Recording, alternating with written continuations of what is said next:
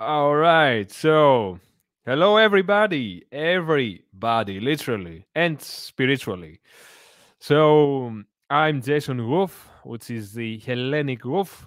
My name is Jason, which means healer in ancient Greek. It's actually Iason, comes from Iasonas, Jason and the Argonauts, if you know mythology. And I host interviews. I host basically interesting conversations with people around the world or around the flat or triangle world, whatever you like to believe about it, around water and outdoors training.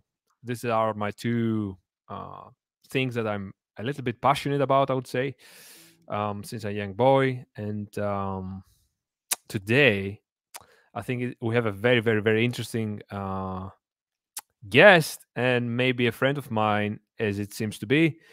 Probably a mentor to me and will be probably a mentor to a few of you too at some point. So I want to welcome Hans.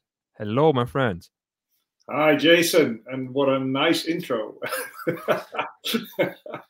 I didn't expect you to say that, mentor. Wow, but I'm happy to be your friend. That's for sure. Yeah. Okay. Don't be humble. I can see.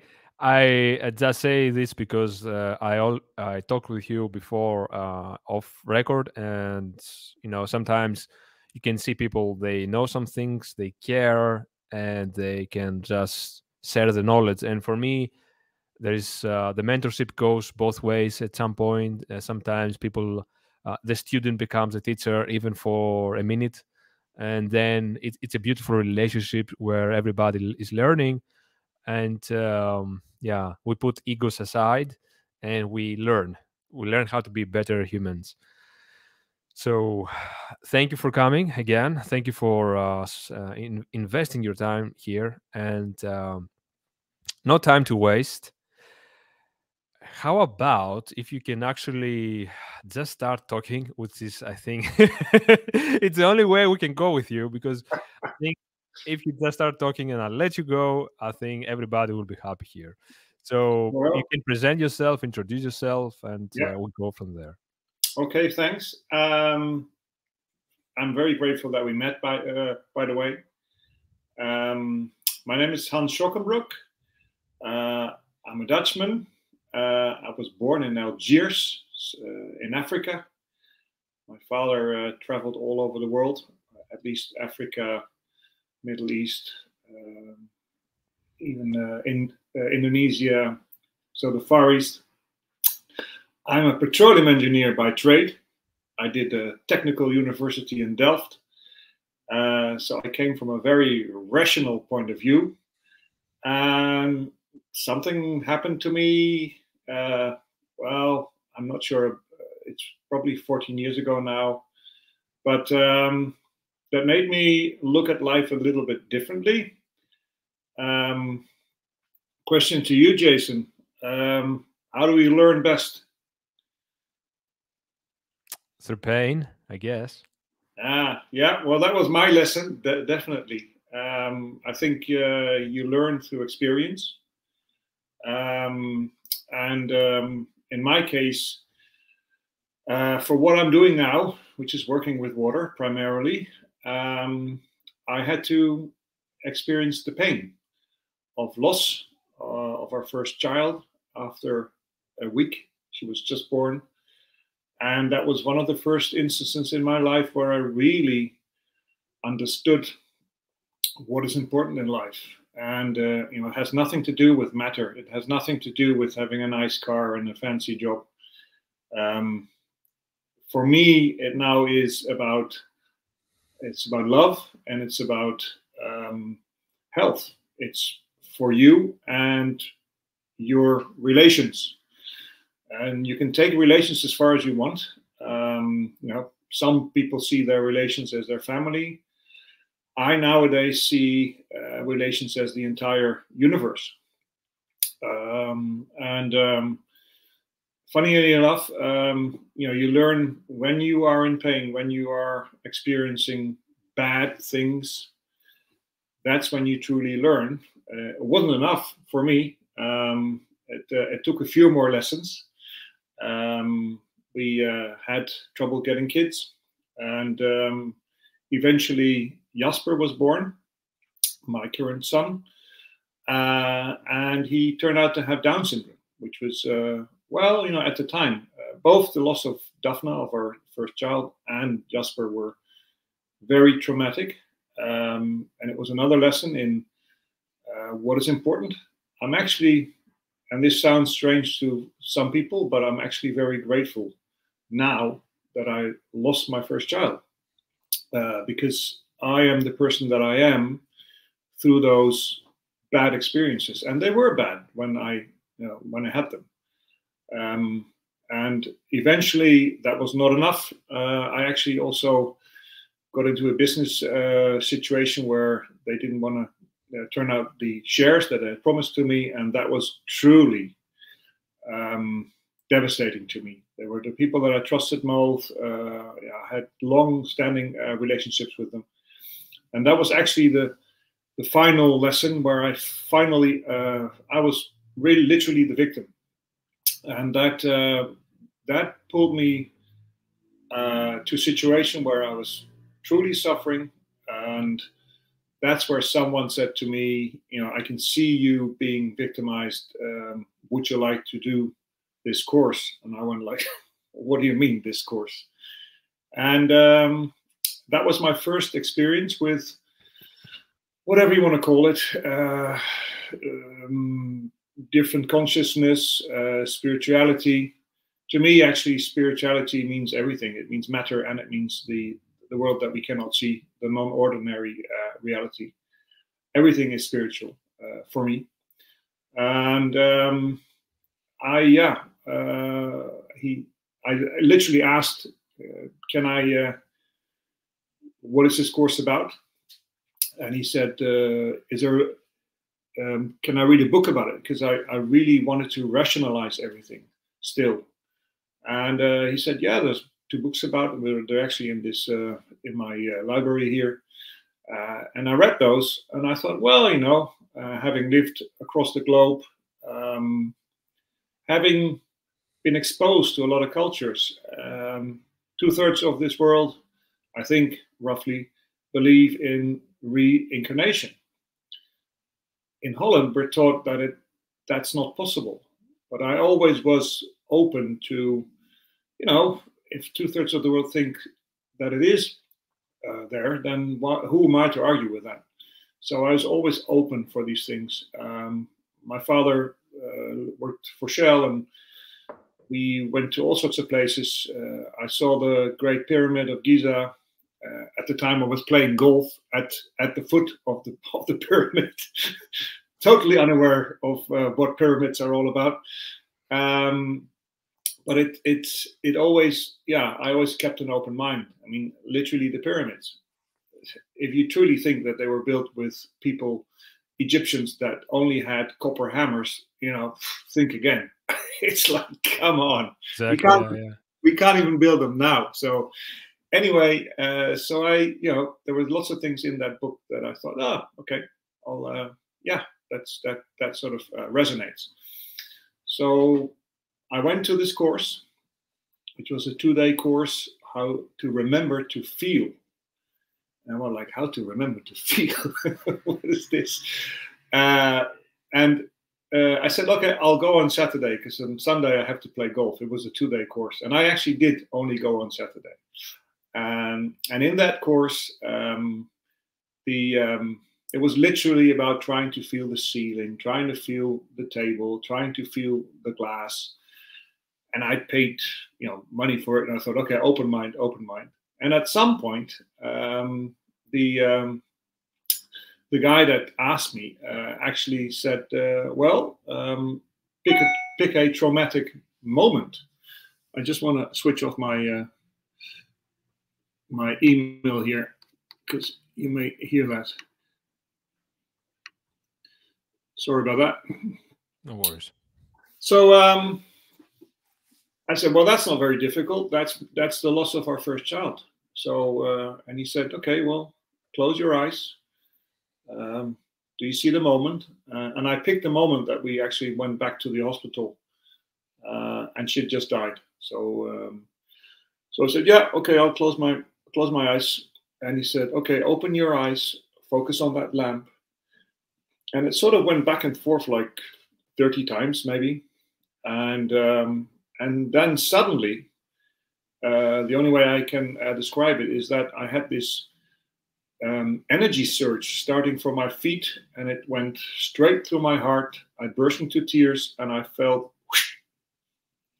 something coming out of my crown. And there I was, a petroleum engineer, rational, with a relatively open mind, but I experienced something that I could not rationally explain. And that's the moment that where I thought, okay, I don't understand this, but I need to know. I need to know.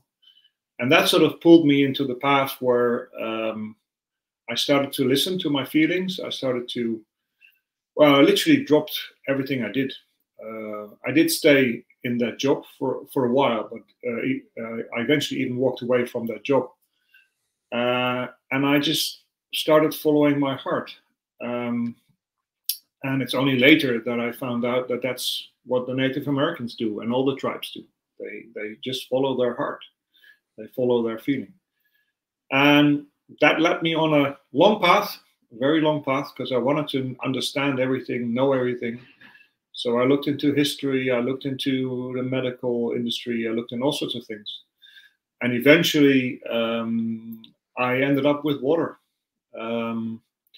Nowadays, I am in a business called Dragonfly Water Solutions, together with a partner of mine, Peter, very special person.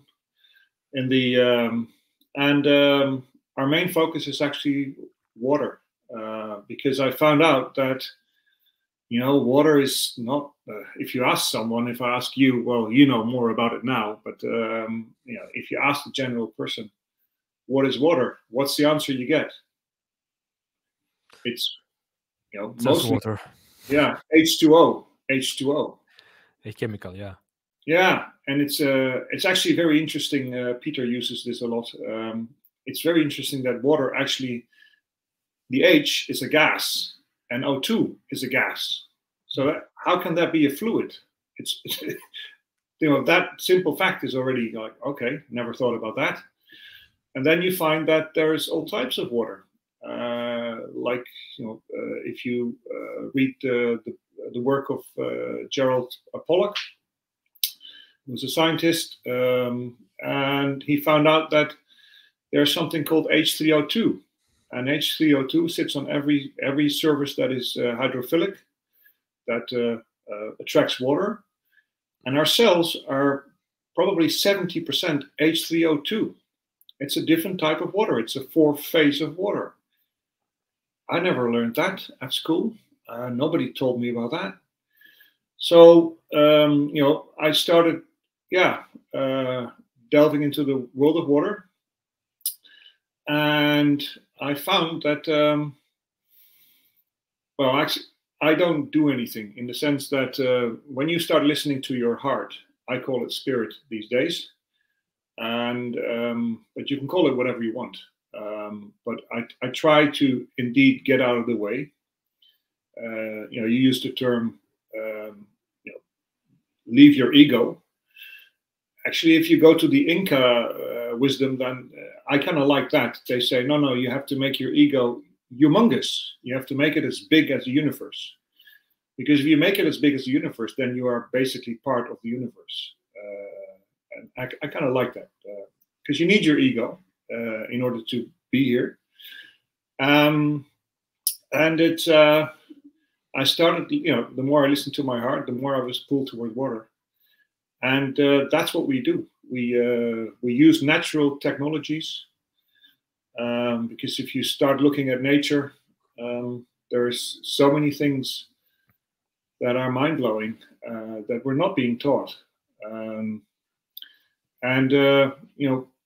To me, to cut a long story short, water is a living entity. It's actually Victor Schauberger, who is a forester, an Austrian forester. He was born, I think, 1895, something like that. And he actually, a lot of this wisdom comes from him. And he was able to observe Mother Nature in a way that nobody had done. And I later actually understood that the way that he found his knowledge was actually by connecting his consciousness to water. He would literally sit high up in the mountains next to a stream, and he would just connect with the water, and water told him most of what he knows. And to me, water is indeed a living entity. Victor Schauberger called water Mother Earth's firstborn. And it's kind of logic. I mean, if you think that all life on Earth depends on water, so maybe water is alive, And amazingly, if you go into it with an open mind, you will find that there's a lot of evidence that water is actually alive. The work of Emoto, a Japanese scientist who I got a few books. I mean, simply by freezing water and by making photographs of the crystals, you find that most tap water in all big cities generally makes no crystals or hardly any crystals. And if so, then it's ugly crystals. But then the interesting thing comes that if you put it into a glass of water and you start being nice to the water, and I think that's actually the old the prayer that we all most of us grew up religious, and we used to pray before we ate, and I think that's why it actually was the function of it is to be grateful for your water, be grateful for your food, and then the properties of that water changes, and you can demonstrate that by freezing it, and it's the same water that you just got out of your tap, but by simply being grateful and giving it love, you change the water, and you can see it because if you photograph the crystals, they're much more beautiful. And I think this is actually this one is a very powerful one. That's a crystal that comes from love and gratitude. And that's just one of the sciences. I mean, there's many other scientists, many other people working on it. Vida Austin, lovely lady who actually started developing a method where you put water into a petri dish, and you put an intention on it, or you put the water on a picture, or whatever. And amazingly, if you start freezing that, you will find that whatever you were thinking about or whatever it is seeing, it is reflected in the crystals. So, maybe water listens to us. And this is where I know, actually, Peter and I keep on saying that we don't know anything. And what we mean with that is that this is indeed what you try to say, leave your ego at the door. I try to just not be in the way of what I'm getting through my inner guidance. So, and in that theory, actually, all the wisdom is already there because we're all connected energetically. So all the wisdom and all the past and all the future are already here. It's just a matter of connecting to what I now call spirit. So, in general, what we try to do is use natural technologies, and it's amazing. Natural technologies actually are simple. Mother Nature is, I call it simplex. The principles are extremely simple, but the expression of Mother Nature is incredibly complex. But ultimately, what I found through the work of mainly Victor Schauberger is that, to me, the Mother Earth uses two basic motions. And the one motion is to break up life, to recycle matter. And the other one is to build up life and to create a noble life. And the first motion, the recycling motion, is the inside to out spiral. It goes from inside to out. It leads to chaos. It is an explosion. Explosion already, tells you you're actually literally ripping something apart. So you're breaking it up. And that motion is connected to noise. You hear it. It is connected to increasing friction. The harder you make the motion, the harder you will get friction. Now, interestingly, that is what Mother Nature uses to recycle. Interestingly enough, all our methods of energy generation are actually using that method. They're using an explosive force. You can call it a wrong motion because it's actually the motion that Mother Nature uses to degrade something. And Schauberger literally said, I didn't know this, but the word technology, people think that we have improved tremendously in technology, and that's true. But technology, I think in the old Greek, techno actually means self-delusion. It means self-delusion. And where, personally, I think where humanity has gone, we have gone up in technology, but we've actually, as a result, because we're using the wrong motion, the degrading motion, we have gone down in our consciousness. And that's over hundreds of years. Now, the other motion, the upbuilding motion of Mother Nature, is the outside to in vortex. It's an implosion, and it's accompanied by cooling.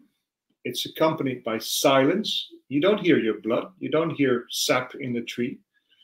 And it's the harder you make that motion, the harder you get attracted.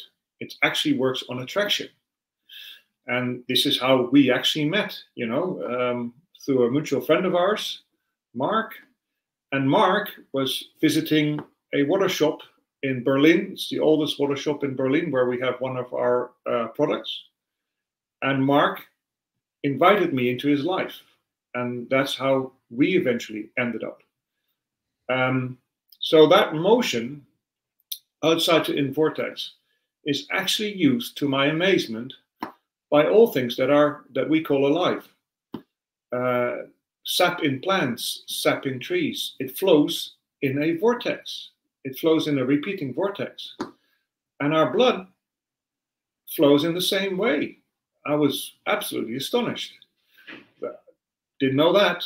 And you can find it, actually. You actually find it. So the interesting thing, that's what Mother Nature uses to bring forth life, to ennoble things, to make things better. And the motto of Victor Schauberger was comprehend and copy Mother Nature. So understand it and then copy it. It's really simple. Mother Nature doesn't use electricity, not in the form that we use it, by the way. Mother Nature doesn't need maintenance, and Mother Nature certainly doesn't need chemicals. So the true natural technologies have that same characteristic. So and it's amazing, but if you force water or any liquid or any gas, doesn't really matter, to go into a vortex, you actually improve the characteristics. And it's just amazing. Chemically, nothing changes. Chemically, you will see the same thing come in and the same thing go out. But the characteristics are changed. And that's where science goes completely like, that can't be. And it's logic, because chemically nothing's changed, and we only think in terms of chemical.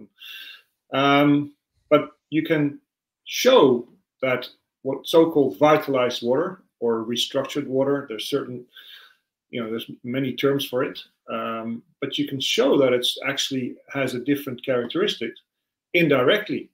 You can see that plants, if you feed that water to plants, they grow faster, they grow stronger, and they will actually last longer when you harvest them. And the same goes for animals and humans.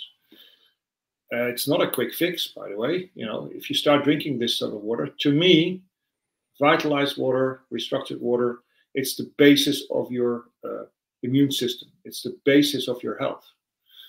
But if you sit on the couch all day and you eat hamburgers and watch TV all day, then it's not going to do much. And that's actually one of the difficulties with people that are into this business, where there's many people that make so-called vitalizers, and they say, well, you'll never get ill. But that's, you need to be careful with that. But the amazing thing is, with a very simple apparatus, you just mimic Mother Nature and you improve life tremendously. So for us, water is actually the best place to be, in order to, if you are able to balance what I now call the sacred flowing waters, then that's what I'm supposed to do.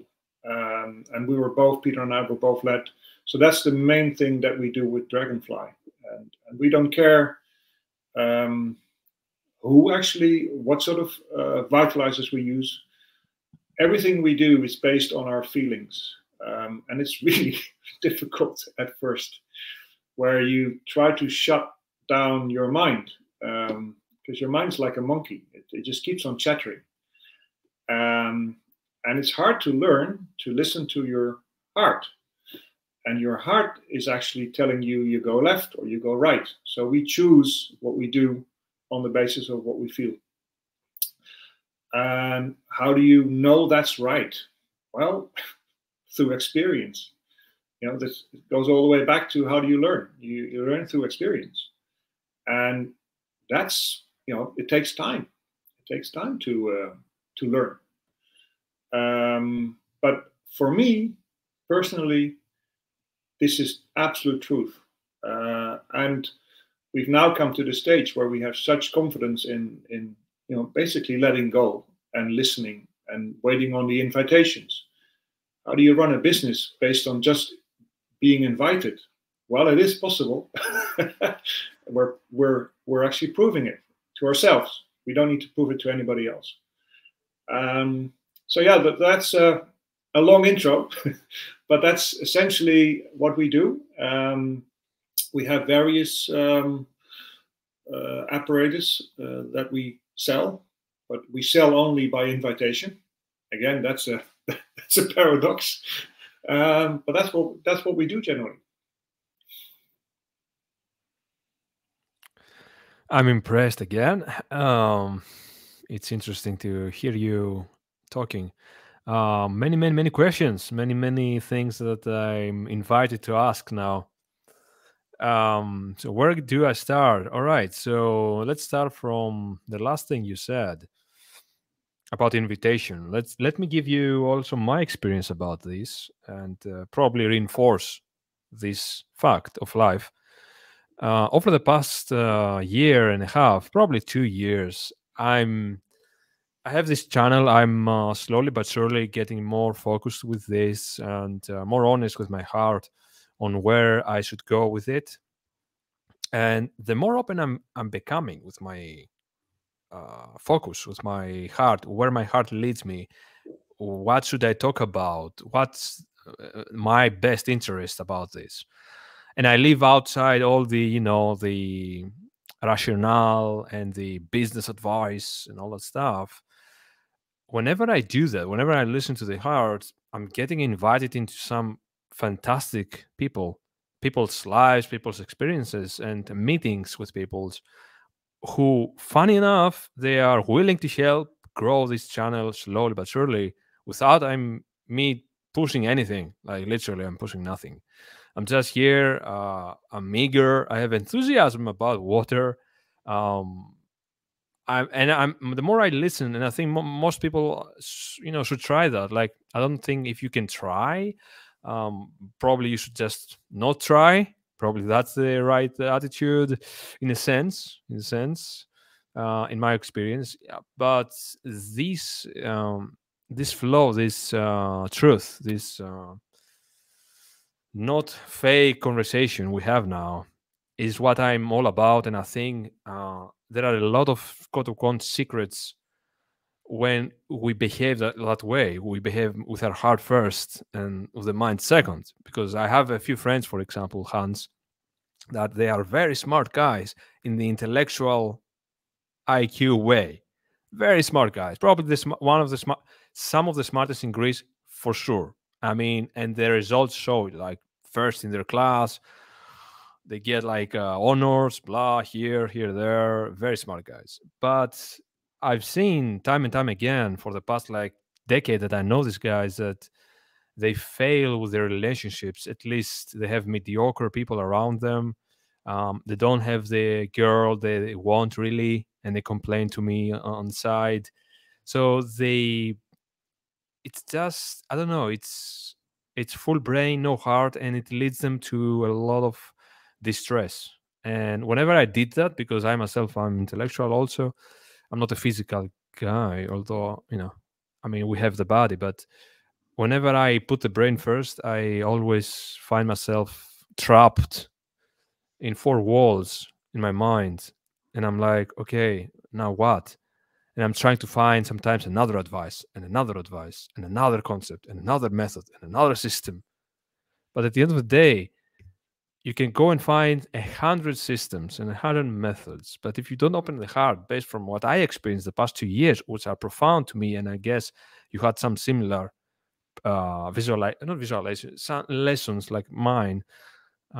Yeah, the heart has to play a role, and the whole feelings don't matter mantra. Have you heard that, Hans? Feelings don't matter. Yes, I have. Yeah. Yeah, it sounds so idiotic to me now. Like, I don't know. So what I want to say, bottom line, whatever you said, I mean. Okay. Well, it's like what I find English is fascinating language. Actually, it's if you look at everything apart from humans, yeah, the Native Americans call this your relations. Everything is a relation. You have a relationship with the chair you're sitting on. You have a relationship with your microphone. You have a relationship with everything, and they're all, in their opinion, they are all alive. And if you think of it, we're all energy. Where everything in the universe is energy. Actually, since Einstein, I think Einstein was one of the people that actually said, well, the ether does not exist. I was amazed. A lot of people don't know this. I often ask this. It's like only 3% of the universe is actually matter. That's the stuff that, that's what we're made of. So the 97% of the universe is actually ignored. But it's there. And if you go into the native tribes, it doesn't matter where you go, they all recognize that that's actually the source of everything. So from that perspective, we actually, we are in the Western world, we're only going to look at the result of the underlying source. We're only looking at, not at the cause. And as a consequence, we sort of miss the big picture.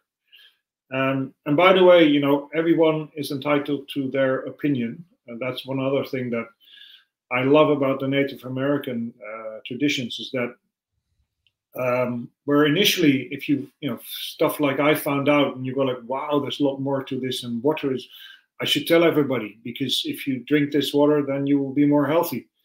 So you have an inkling to help people. Well, when I came back actually from that course where actually the trauma of the loss of my child came out of my body, I wanted to go to my wife. First thing, because that trauma is like 100 times bigger. I wanted to help her. When I came home, she didn't react in the way that I wanted or that I thought. She wasn't at all grateful. And it took me a while to learn that you should just basically respect everything and everybody. Just give it love, and don't try to help. It's hard because that's what makes me happy. Is the main thing why I do things that I do is because I want to help. Because I found that the only true way of finding happiness is actually by helping others. That's that's if I really boil it down, that's what makes me happy. Uh, but and then we go back to the invitation. It's only when you are invited to help someone that you can help someone. And it was a very difficult lesson. It still is sometimes, because if you see people, suffering, or you see people with a certain illness where you think that you have some knowledge to offer or some help, it's difficult not to make that step unless you're invited. So that's a big part of being, and that's where I come full circle. So if you look at everything on Earth, just is. A stone just is. A table just is. The spider that I just saw earlier here just is. The only beings on Earth that have trouble with being, most of them are acting, actually. They are pretending to be something else than they are. They are not authentic in who they are. And it's hard because the system tries to make you, the same as everybody else. The system tries to make you non-authentic. So you get taught in that manner. But the only beings on Earth are humans that are actually not able to just be, be here and not worry about tomorrow. Don't get mad about yesterday, about what Jason did to me yesterday. We have trouble because we have these minds. And the mind is like a monkey. It just keeps on chattering away, and it keeps on. And it's interesting I found out that there's a biological reason for it. Why we almost constantly act out of fear. It's because we have a reptilian brainstem that acts out of fear. And if you're not conscious about that, then you're not conscious that you're actually constantly acting out of fear. People who want to control things are actually not being able of letting go of that. It's a fear-based action. So it's so difficult for humans, in my experience, to just be. But it's incredible if you manage. It's like, to me, heaven and hell are right here on Earth. It's just a choice. And, I tend to choose heaven. I kind of prefer that over hell. And the more Peter and I find that we let go, that we don't want to control, that we don't worry about tomorrow. I mean, it's crazy. We don't even have a business plan. It's like, which business? And we're both. I mean, I used to work for Shell, and Peter has done all sorts of stuff. So we're very trained in making business plans and all that. But you write a business plan, and the next minute it's already out of date. It's totally and it's amazing that everybody works in this manner. That's And crazy. it's the same, when you introduced, when we talked shortly before this interview, and you said, well, let's just let it flow. Well, that's exactly how I think everything should be done. You don't have to make a presentation. If I go to the minister, if I get invited by the minister tomorrow, then I won't go prepared. I'll just be there. Hans, I have to congratulate you on making me hyper happy in this moment, because I'll tell you, and this is a very small parenthesis, but again, reinforcing everything you say, the statement, this truth, guys. So for anybody listening, anybody who's interested in public speaking, I've done it successfully for the past 10 years. I've done public speaking in front of hundreds of people. I've organized humongous parties on the beachside. I've done political speeches in front of tens of people. I've presented ideas, startups. I've presented in front of NGOs. I had an NGO with my friends. We grew it to tens of team members and hundreds of volunteers. So I have a small experience about public speaking. Now, it was always interesting to me how I was never, and maybe you don't want to follow my advice or Hans's advice, I was never prepared about anything, like literally anything. And I always had guilt because everybody around me said, and I went to Toastmasters not to see where I am, and everybody would say, no, have some, blah, blah, like, don't go unprepared. You have to prepare, study, etc., etc., etc., etc. And yet, I was literally, and I'm not bragging, it was a fact. In Toastmasters, and whenever a public speaking event was upcoming in the NGO and a speaker was needed, I was a guy. I was choosing to be the guy because I was never prepared, but I was always flowing. Of course, I wasn't always perfect. I sometimes I was losing my track, but I always made it fun if needed. I always corrected my mistake with human fun. Okay, that's fun. Let's continue now. Like, bring us back to the flow. No need to stress. There wasn't any real stress because I was focusing on the people. I was working on the audience, my people. I was considering everybody my people. Maybe it was not my people, but I was seeing the people in the eyes in the front row, and I was considering, okay, I'm so I'm not cursing. I'm so proud to be here and to connect. Not to, I wasn't an authority in my mind. I was nothing. I was like connecting, and it was so interesting. And I was interested in what I was talking about, which is another thing, by the way. If you want to be a good public speaking, don't talk about things that you're not interested or connected about. That's at least that's what I did. I was always talking about things I was interested about, and that's why I always were in projects that I was interested about. And it was super easy. And everybody was saying, "Oh my God, you are such a big talent in public speaking, in PR, etc., etc., etc., etc." And I was like back to them, like, "No, I'm not. I'm not a talent. I couldn't speak when I was a teenager. Literally, I had almost no friends. I just realized something when I was 19, that everybody is connected and everybody's afraid. And the only thing you have to do is just care about the others and talk about what your heart is talking, what your heart wants. So whatever you said, I mean, you just reinforced. Maybe it's wrong, maybe it's good, but you just, Hans, you reinforced me, and everybody who's listening wants to get into public speaking. Just keep that in mind. What Hans told us today. So thank you, Hans. Thank you for this fact. Well, no problem. And again, it's I fully agree with what you said. Is that if you just let go, and again, it's hard because you people that are not conscious about how they are operating at a biological level. If they're not aware that you are actually automatically shoot into fear-based mode, into survival mode, actually, then it's hard not to do that. But it is so liberating. It is so incredibly. How do we? If you look at our school system and you compare it to the native way of teaching, it's the same thing.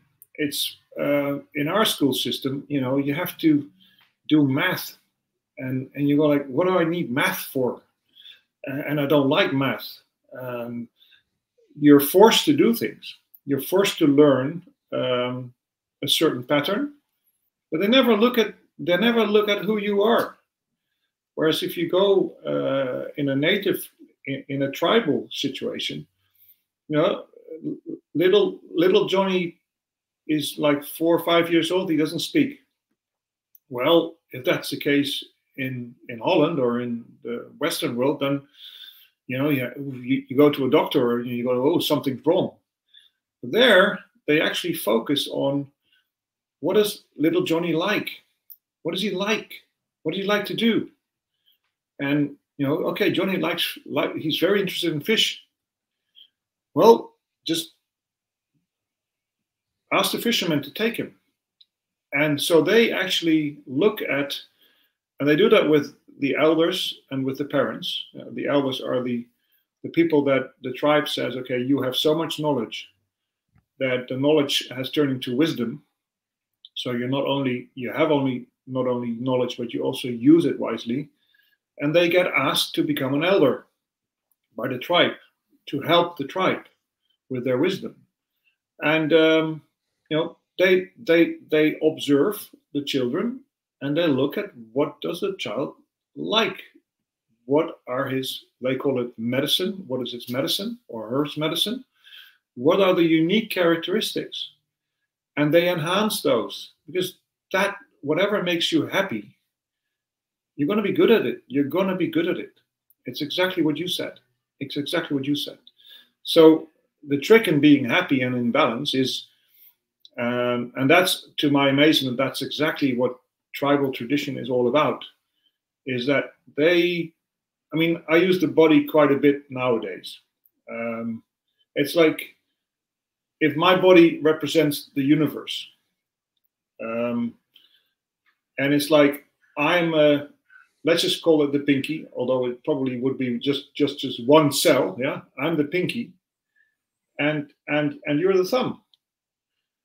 The interesting about this metaphor is that actually, yeah, we seem different. I'm a pinky and you're the thumb. We are definitely not the same. That's what you think. And you actually have a very different function. But we all know that if the pinky doesn't work, then the body's got a real problem. And if the thumb doesn't work. So it is important and that's what they teach in native tribal traditions, is to find out, who am I? What am I in this universe? What is my unique medicine? What is my function? Oh, I'm the pinky. Once you know that, once you know your medicine, then all you need to do is just be the pinky. I don't need to change Jason, the thumb. I don't need to be busy with Joe Biden, who may be my big toe, All I need to do is respect everything, respect the rest of the body, because if any part of the body doesn't work, we have a problem, and just be me. You don't have to worry about it. And it took me a long while, this one actually, Jason, took me a long while, but it's so liberating, because that's all you need to do in life. And this is again where people watch television and they get upset from what they see, and I want to change it. Well, to me, the only way that you can change the world is by literally being the best pinky that I can be. And that's all I need to do. And yes, the world will change, because if the pinky is in 100% condition, then the body has an issue less. And it's all about just being. But you need to know, what am I? Who am I? And that comes from what makes me happy. What makes me happy? And just do it. And I would advise, that's actually, I think there's so many people out there that are not in balance, that they have stress. And it's all got to do with logical thinking. It's all got to do with, but I need to earn money. I need to have a house. I need to do this.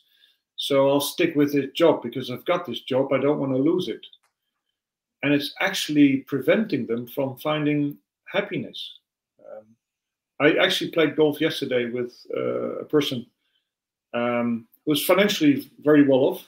And we have mutual friends who are extremely rich. And he told me that at one point he was sitting at a table with these guys. I mean, these guys are good for hundreds of millions. And he said, he told me the story. He said, guys, how many millions do you need? What do you need in life?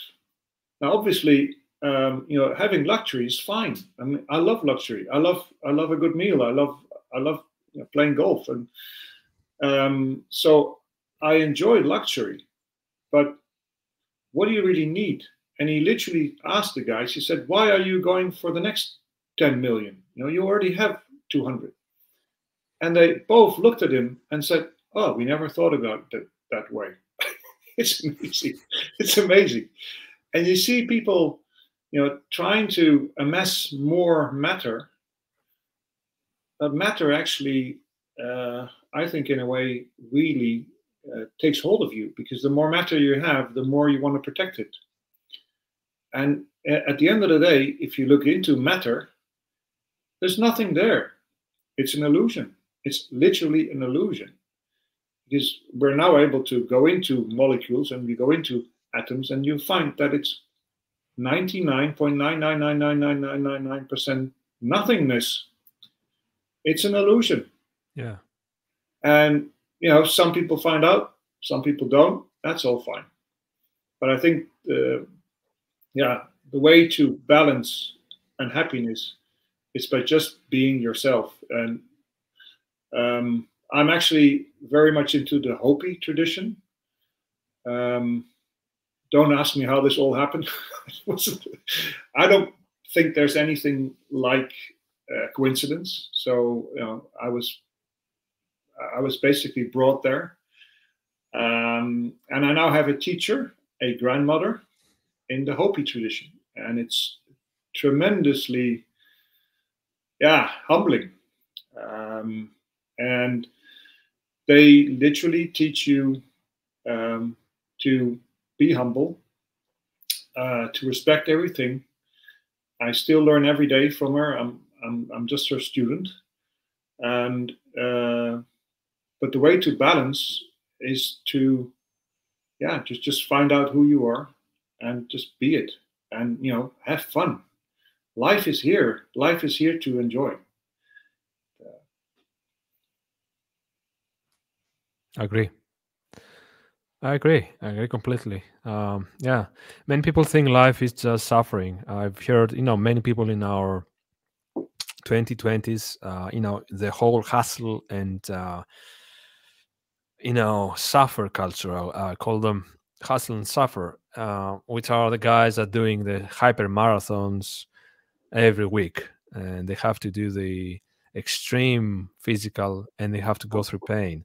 And I respect part of it, but at the same time, there has to be a balance. Hans, what the ancient Greek have a say? It's called metron ariston, which more or less means that the balance, excellence is in the balance. Um, you go one way too much, doesn't lead in a great way. You go to pleasure too much, again, you figure very fast that you are probably into drugs now, and now you are dependent. So it's both ways. And this is one of my favorite two words, like metron ariston. I always keep it in my mind, metron ariston. I'll probably tattoo it at some point, but find the balance. Find the balance. It's not suffering. Like I don't like the whole dude who tells go wake up at 4 a.m, lose sleep to be a man, and then go and run and do weightlifting. I mean, yeah, do it in a healthy way, balance it out. But I see them. I mean, Hans, what you said about the guys, the hyper millionaires. I have a friend here who in a previous life was also a millionaire, a multi-millionaire, and he has connections with a billionaire too, a multi-billionaire actually. So, and he shares his views, his experience, his stories, and I see the same exact story. Like when you go too much in one way, then matter is your master, and it's funny that matter kind of the same. Um, so yeah, I mean, at the same time, going the other way again, be completely indifferent about life or about growing or about creating, that can also lead into some issues. So yeah, I love everything you said about this. So interesting about the tradition that they have, and it makes sense. It makes sense. Well, it brings you a balance, brings you back to water, actually. That's actually my. I found out that in the Hopi tradition, they actually in most old traditions, if you look at history, our history is, well, it doesn't take much to find that there's all sorts of gaps in there. And interestingly enough, in the old tribal traditions, you actually see they say that we actually are once every while the world actually resets, and the last time in their view that the world reset was the great floods of Noah.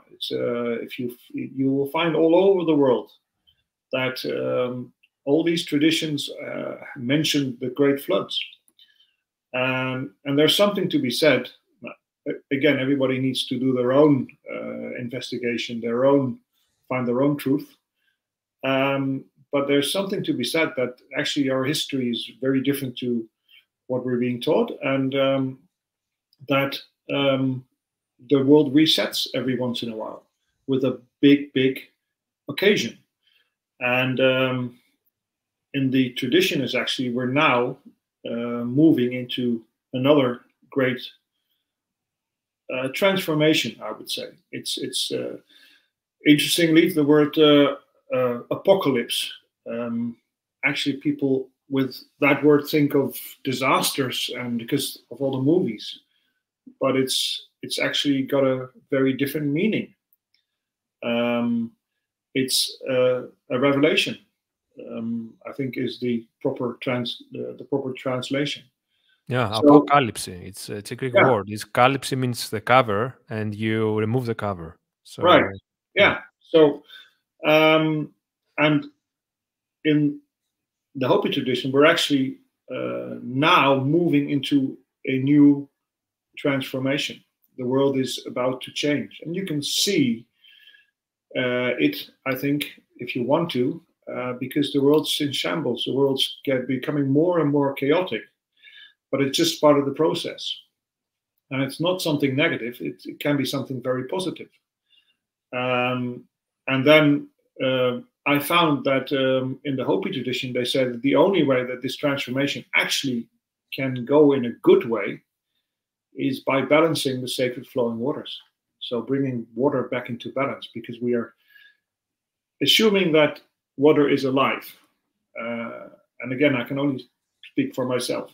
I truly believe that that is the case.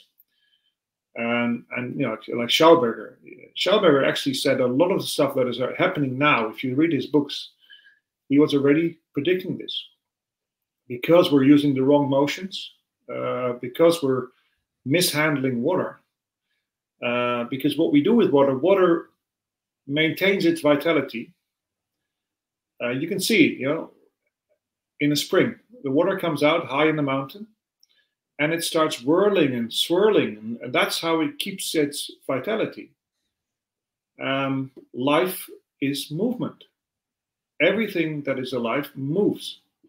So water needs to keep moving in order to keep fit, in order to keep vital. And what happens? What do we do to water? We put it into straight pipelines, and we make it stationary. So literally, water loses its vitality. And that's part of the story. But this is what vitalizers do. They actually revitalize the water. They actually bring the characteristics from water back from what it's supposed to be, like spring water. It goes to almost dead water, with certain characteristics around it, which are, to me, extremely interesting. There's two effects. One is that the water literally starts dying because it loses its vitality. But the other thing is, what is the information that the water contains? And interestingly, for me, the way homeopathic medicine works, and there's still some people doubt it, but there's a big market for it, and it works. And I actually found out that I can now logically explain, at least for me, how it works. Have you ever been asked at school, what are the main determining factors of the characteristics of matter? What determines what matter is? Have you ever had that question? Well, I don't remember. It's been a time, Hans. Well, So I don't sorry. remember either, and neither did I get that question at university. And what is interesting is that what I know, and my grandmother always says Hans knows nothing. So, so all I know is that I know I don't know. With a lot of these things, I know I don't know. With the more I learn, the more I know that I don't know, and it's fine. You just let go. Anyway, the way I now explain how homeopathic medicine works is that you have this piece of matter which has healing capabilities, like curcumine or cannabis, and you put it into a fluid and you shake, and then you dilute and you shake again, and you dilute and you shake again, and you dilute so much that it's physically impossible to find that matter. You can't find any curcumine or whatever you put into it. And yet, the fluid has more than double, I think, the benefits of when you first put the curcumine in. Now, what happens, in the way I understand it, is that the main characteristics of matter are determined not by composition, but by how molecules are arranged. Now, in a matter, in a solid, that is actually a structure, but in a fluid, that's an organization. And so what happens with homeopathic medicine is that I don't know. I mean, this is quantum physics. I really don't know. But for some reason, if you start shaking, the shaking helps to transform, to enable the information transfer better. But basically, the information from the curcumine is actually somehow being transmitted to the fluid, and the molecules start reorganizing themselves, and they literally take over the characteristics of the curcumine. And if you look at diamond versus graphite, diamond is the hardest thing we have on Earth, and graphite sits in your pencil. It's 100% C12. It's 100% the same thing. So the only thing that I can see that changes is the structure. And now comes the interesting thing. Peter is a bit more careful with this than I am, but I literally tell people that what we drink out of the tap in Holland, we are told we have great water, and it's actually fairly clean. That means there are few solids in there, although there still are. There's lots of. I mean, if you boil down a big pan of water, you will find that there's also stuff. If you boil it all down, you will find lots of stuff in your clean water. But we actually, our tap water in Holland goes into the sewer. And in the sewer, it there meets everything you don't want to know about. Antibiotics, chemicals, shit. And what happens there is that the water takes on the properties of all that stuff that it meets. And so literally, if you then take out the solids mostly, they say you have great water, but you don't. It's actually water with terrible information, and that's the water that you drink. Do you die earlier? I think so, yes. Do you notice? No. It's the same with radioactive stuff. You don't notice it. People have, your immune system is amazing. But I'm absolutely convinced that, people are going to die earlier because they drink wrong water. And that comes back to, our mission and that's by trying to bring vitalized water as much as we can out to the world, because that's the best way that I think we can help.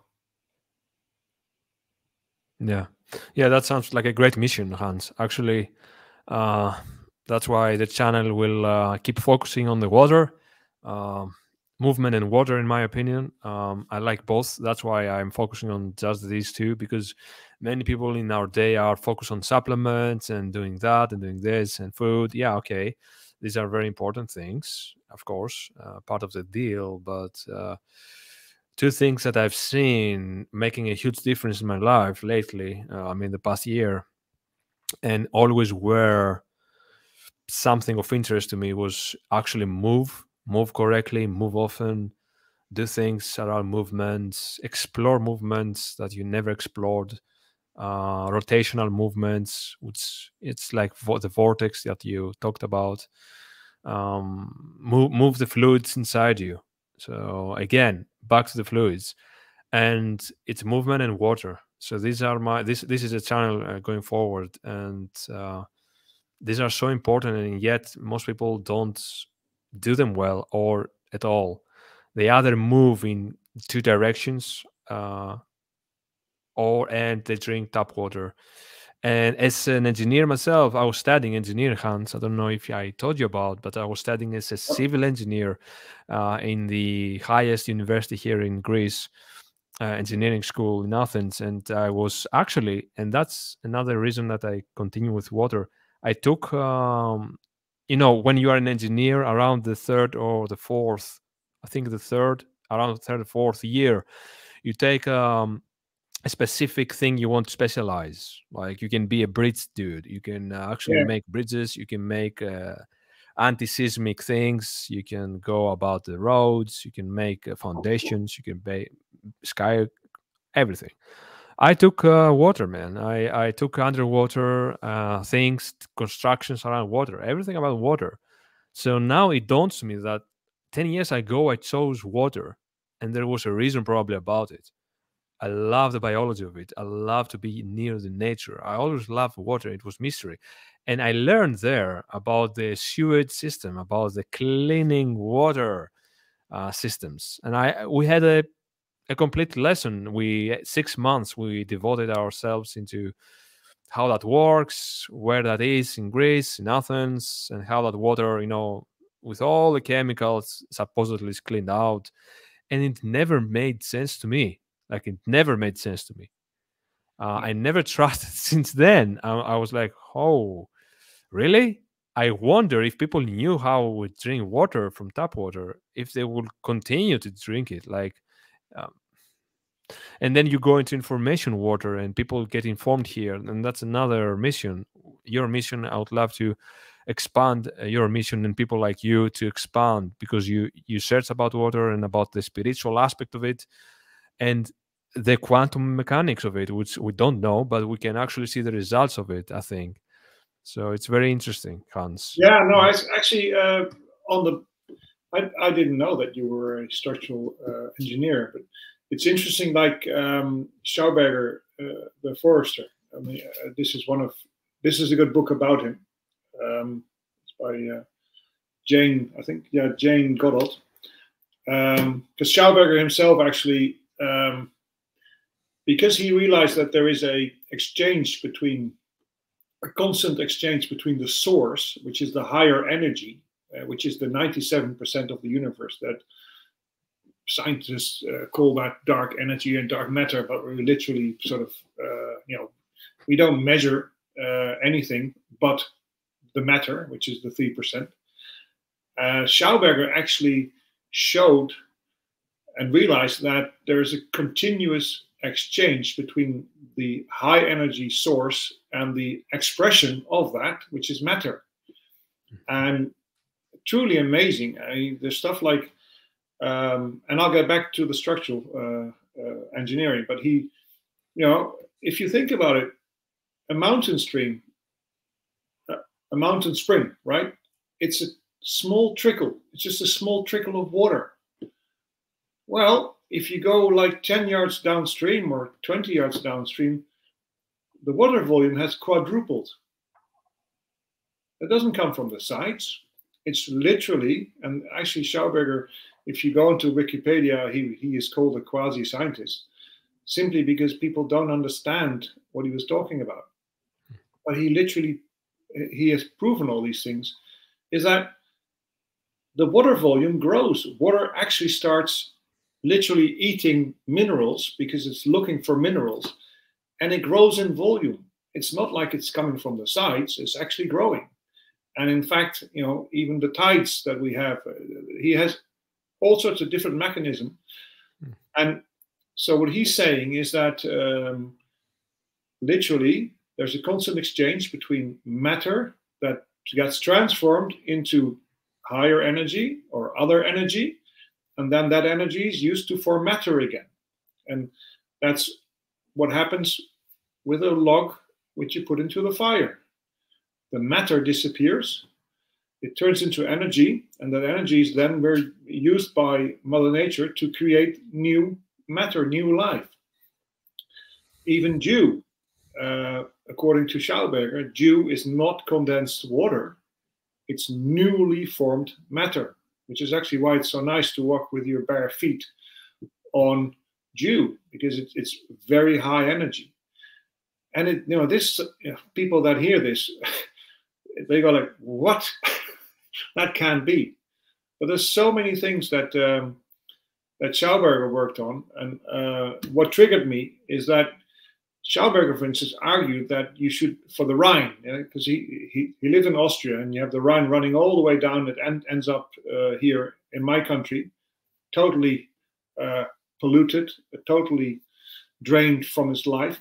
But water engineers, try to manage rivers on the outside.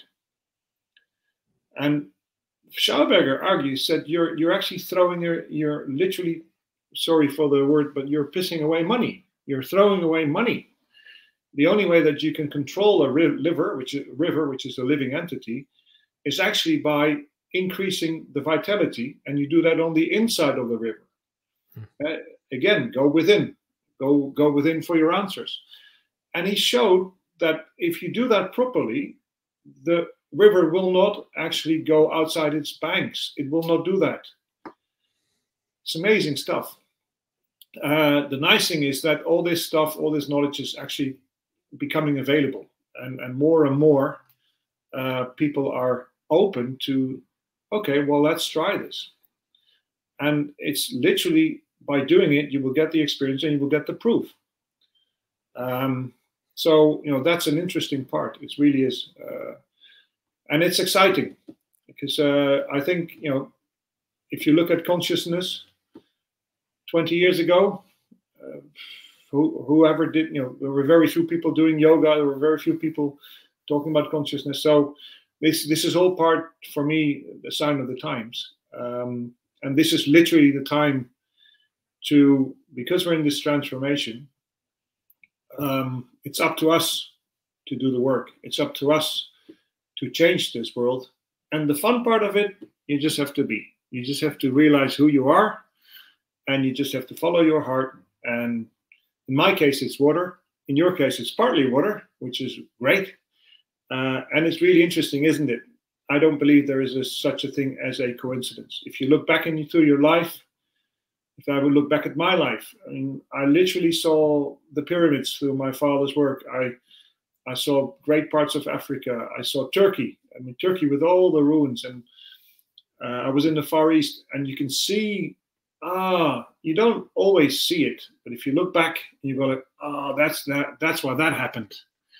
And it's, for me, very comforting to think in terms of what I call spirit. If you just let your feeling, if you let spirit guide you, everything happens for a good reason.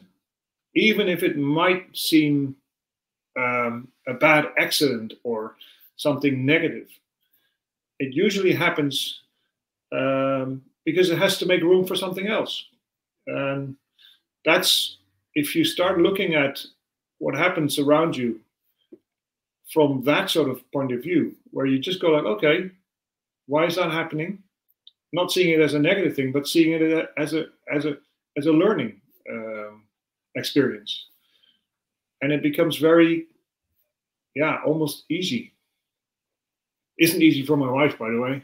She's still getting used to to my changes. But there again, I had to. In any relationship you have to you can only work on your side of the relationship, and you can only respect and love that side of the relationship that you do not control. My Hopi grandmother says that's your sacred space. I am not allowed to touch your sacred space. And if I don't like the relationship I have with you, then I have a choice. I can say, if I don't like it, then I need to walk away. And talking about balance, it's not just, this is also very interesting from a tribal point of view, is that most people are only talking about physical balance. But you have a physical body, you have a mental body, and you have an emotional body, and you have a spiritual body. And all these four elements need to be in balance.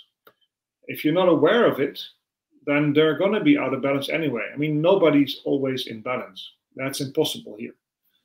But it's becoming aware, becoming more conscious about these elements, and that's what I'm getting through these tribal teachings, is that you look at your emotions, you acknowledge them, and then you go on. So you bring them back into balance. There's a lot of people, because they're not aware that they have an emotional body. I mean, how many people really look at themselves and go like, okay, what you said, I mean, actually that hurt me. It hurt my feelings. And they don't tell the other party. Now, nowadays I've learned to, okay, hold on a second, that hurt. It really hurt.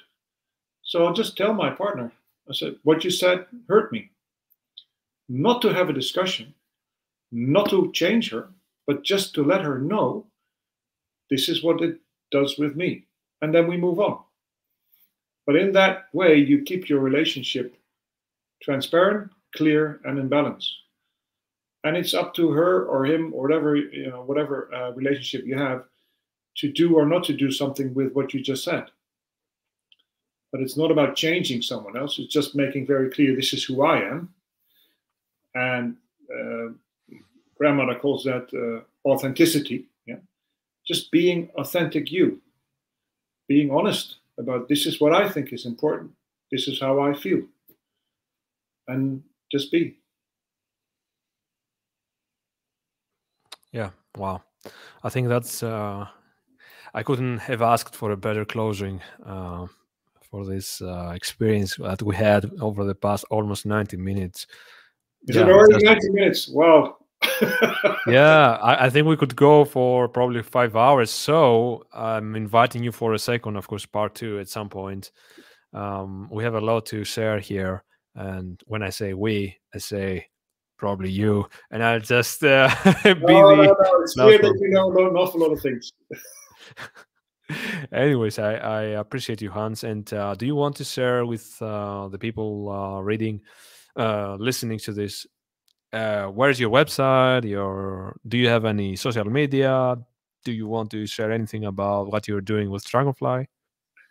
Yeah, actually, we have a Dragonfly, dragonflywater.com. Actually, dragonflywatersolutions.com. It's actually, there's not much on there. We don't, this is again where we feel that people that are compelled to find the website, then they will find the website. We have several products, as you know. One of them we are really excited about because it's a, some of the vitalizers that we have are actually, they're not cheap, and they are, a lot of people have problems with acting on the knowledge that if they even believe that it's important to drink vitalized water, then it's still a very big step for them to buy a a vitalizer, put it on their mains. It's only a once-off payment, by the way, because it'll work for the entire life. So we tend to focus outside people more, because animals don't have belief systems. Animals just know that this are, and they know what water is good for them, and plants. But we do have one new addition to our products, and that's it's called the Mayu, Mayu. You can find it under mayuwater.eu. And that's, we're really excited. Actually, I've got one here. It's just it's a carafe, and there's a small whirly thing here in the bottom. And what it does, you place it on a base, and the base makes the whirler turn, and it creates a vortex within the vase. It's the very first B2C product that we have, and what I really like about it is that the point of where you need vitalized water the most is actually just before you drink it. And this is one that you can put on your table. And the interesting thing is, we were invited almost to bring this product into market. And literally, we find that people seeing the vortex, it actually attracts people. I'm looking for resellers, absolutely. And resellers that feel that they want to resell it, they're happy. You can actually go to our website. But it's we have grown very fast, and it's purely on attraction, and it's just a confirmation of that we are on the right path for us. And they're lovely people. It's actually an Israeli product. But if anyone wants to talk to us, look for dragonflywatersolutions.com. Our numbers are on there. We haven't even talked about the kitchen table, Jason. We'll do that next time. Yeah, very interesting, by the way. For anybody listening, I was blown away. I mean, it's so simple of a concept, but very interesting, and that's really a traditional also concept in a way. So yeah, next time for sure. Maybe as a closing line, that's the core of what we do. We actually feel that we have a kitchen table. We have various kitchen tables. We now have one in Mallorca. We have one in Portugal, in Silves. And the concept is really that at the kitchen table, people drop their masks. And so what we're looking for is creating as many kitchen tables as we can throughout the world, where you have good energy, you have good food, and people are attracted to it. And from there, we let the energy flow. And actually, the products that we sell are important, but it's like a spin-off of that. It's like the most important thing is that we're looking for kitchen tables. So if anybody feels compelled to know more about that, give us a call. Excellent. All right, guys. So everything that Hans talked about, I'll put down below any links or anything you can find, maybe be a little bit more easy for you to find him. And Hans, thank you for coming on. Of course, it was an honor and a pleasure and a great friendship that we're building here. And I think that the people listening to this are going to benefit from these conversations, because they are going to be many, I think. I feel, probably. That's the right word. Now I feel, feelings do matter, guys. Yeah. And feelings do energy, maybe even more. Not even matter, higher.